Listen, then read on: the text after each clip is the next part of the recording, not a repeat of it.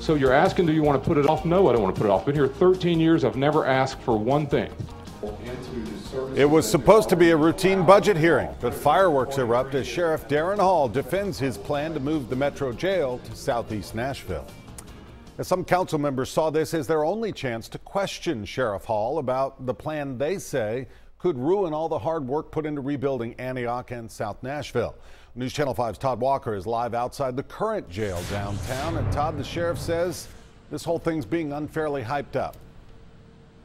Yeah, Rory, he says it's because of the upcoming Metro Council election. Several council members said that this whole project should be put off until sometime next year, well after those elections are over, so that they say they can study the effects more of this project and hear more from the community, much like has been done with other big projects like the ball field. The sheriff says, though, this study, which the Metro Council ordered, has been going on for more than a year now.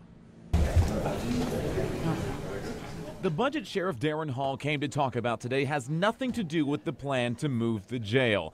That didn't stop council members from bringing it up, though. We have an extremely valuable piece of property sitting across the street here. And it didn't take long for talk to become questions. What is the problem with pulling this out and let's take a look at it, and for the next one where we can address it, I think, all the way around? I think you're doing a disservice to this city.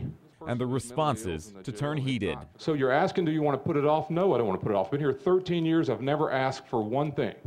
The staff and the inmates and the citizens of Nashville deserve to do this now. Council members from Southeast Nashville, where the jail is recommended to move to, say they haven't gotten a chance to review the plan or enough time to question Sheriff Hall before they have to vote on the budget. I'm not going to be cut off because this is the only opportunity that we have to ask questions. And when I say, yes, it is. Mics were cut. Tempers on both sides got hot. You have the ultimate decision on this decision, on where to go this. Don't shake your head no, because that's the rules of the council. The council makes a determination of this. In the end, there wasn't much agreeing to disagree. I respect your leadership, but I don't think this process was very inclusive and transparent to the citizens in this city. Sheriff Hall says the council authorized the study to recommend the best site for the new jail, whether they like the results or not. He says he knew it would be unpopular, but he says the current pushback is likely more because many are up for re-election. I underestimated the election season. I didn't underestimate the attention to the situation.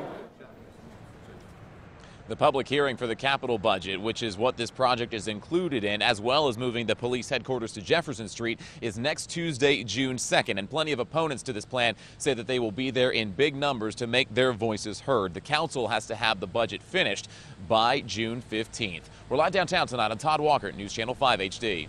Todd, thank you. The plan to move the jail to Antioch would cost $110 million. The sheriff says to renovate the current CJC would cost $103 million.